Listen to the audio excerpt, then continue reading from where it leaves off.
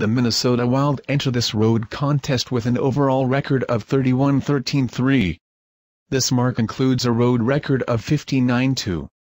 Over their last 10 games, the Wild have been playing well, putting together a record of 7-3.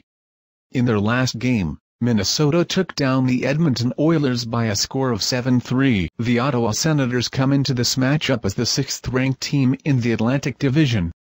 On the season, they have an overall record of 18-26-5.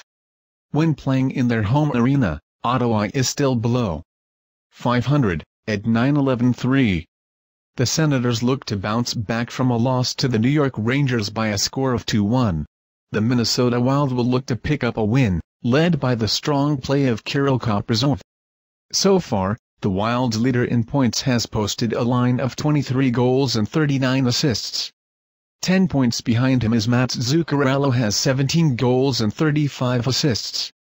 On the season, Minnesota has a record of 19-10 when goalie Cam Talbot makes a start. In 5-on-5 situations, the Minnesota Wild have a shooting percentage of 9.6, placing them above the league average. It has been important that Minnesota be efficient with their shots as they are generating scoring chances at a below-average rate. According to advanced metrics that track the quality of a team's shots, the Wild have 20.8 fewer goals than expected. For the year, the team is averaging 6.11 high-danger scoring chances per game. If the Senators are going to pull off the upset, they will need strong performances from their top scorers Brady Tkachuk and Joshua Norris. So far, Tkachuk has scored 16 goals to go along with 20 assists, while Norris has 18 goals and 8 assists. In goalie Anton Forsberg's 23 games, the team has put together a record of 10-8-2. When looking at the Ottawa Senators' performance during 5-on-5 time, their shooting percentage of 7.4 puts them below the league average. This lack of efficiency has been a problem for the team as they are also struggling to generate 5-on-5 scoring chances. Based on the quality of their shot attempts, advanced metrics show the Senators should have at least 5.1 more goals on their total.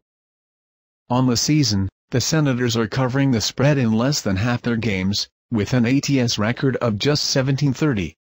Despite playing at home, they have covered just 9 of their 25 home games. On the season, the Ottawa Senators have a per-game scoring differential of 0.53.